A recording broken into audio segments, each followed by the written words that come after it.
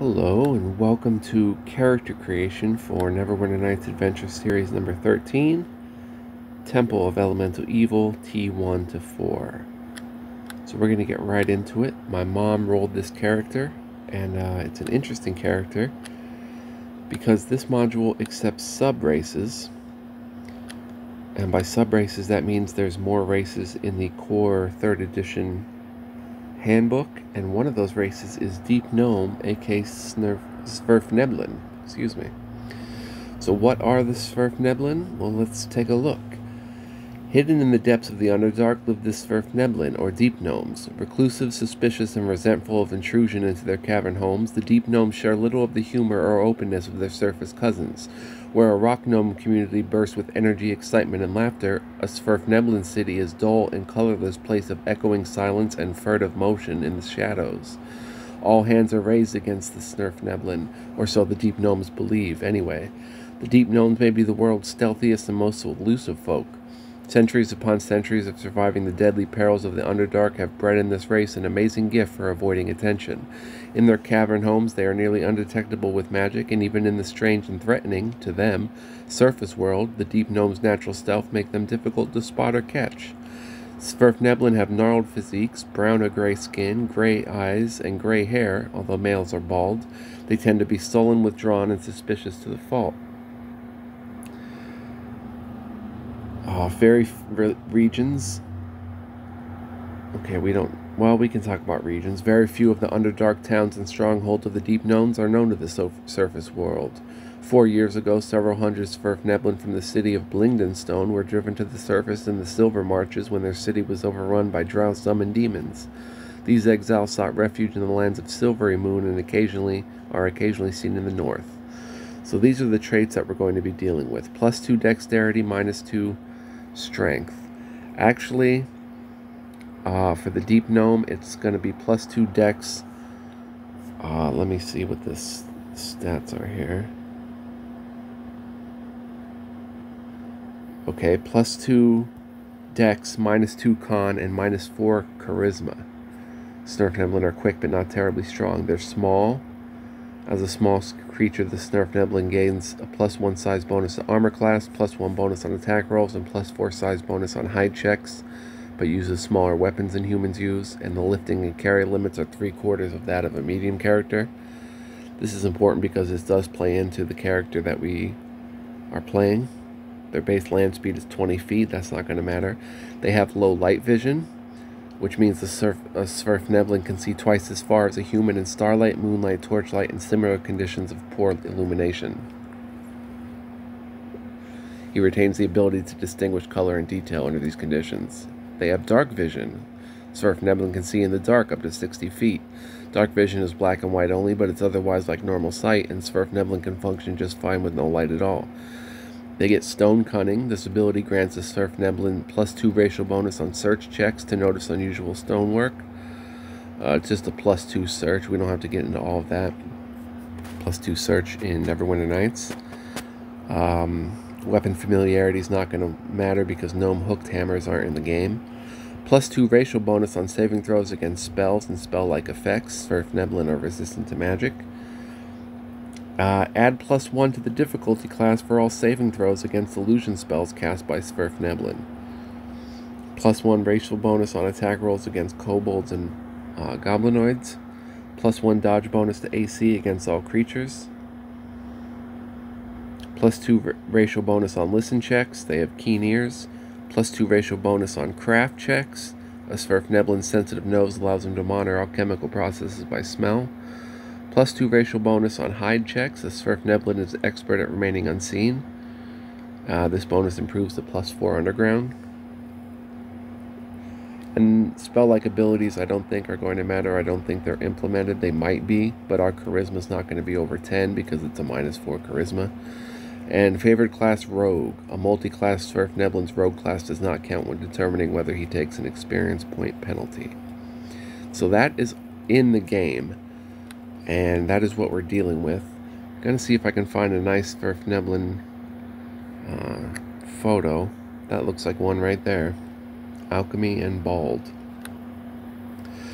Class is going to be wizard. She rolled a wizard. So, to talk about a wizard here, wizards are arcane spellcasters who depend on intensive study to create their magic. To wizards, magic is not a talent, but a difficult, rewarding art.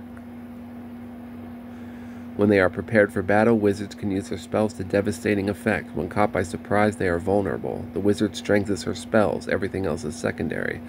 She learns new spells as she experiments and grows in experience, and she can also learn them from other wizards. In addition, over time, a wizard learns to manipulate her spells so they go farther, work better, or are improved in some way. A wizard can call a familiar, a small magical creature that serves her. Warning: to cast a spell, a wizard must have an intelligence score of 10 plus the spell's level.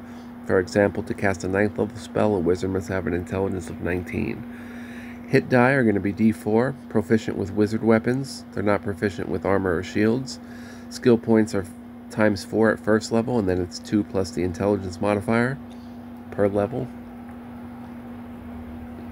Spell casting is arcane, intelligence-based, and spell preparation is required, and spell failure from armor is a factor.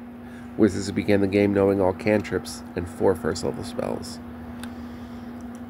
She's going to be neutral good. And let's check out those abilities. So if she rolled these, it's going to be 9, 14, which is going to be a +2 that goes to 16. Constitution's a 12, which goes down to 10. Wisdom is a 10. Intelligence is a 17. And the remaining 4 points go in Charisma, but Charisma is going to drop to 8 once we are out in the world. So we'll press OK on that. Packages. She wants to be a conjurer. Conjurer uses his magic to summon forth creatures and materials. So we're not even going to configure the package. We're just going to go with conjuration. And finally, customize. The head's got to be bald, so let's find a nice bald gnome. Okay, different heads in this module, because you can be a goblin as well in this module. And other humanoid type creatures.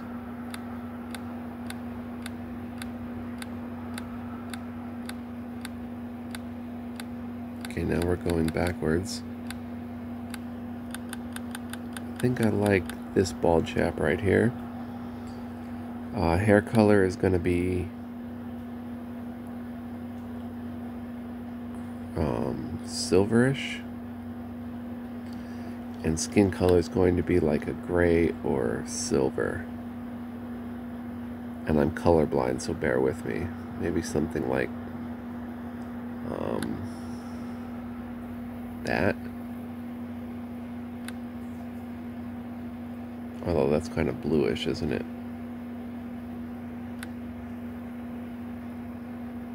And the hair color should be silver.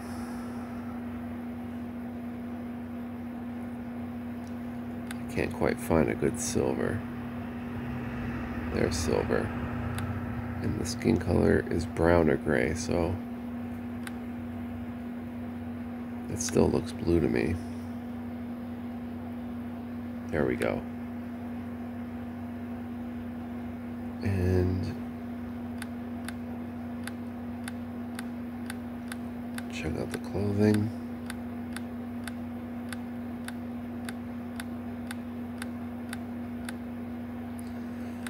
Like something like that is appropriate. Get on them! Attack, I say! He's going to be 250 years old.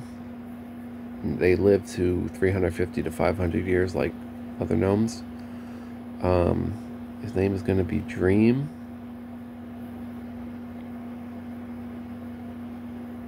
Derek. Dream Derek. And the voice is going to be Good Wizard. Now you shall taste my power! And deity?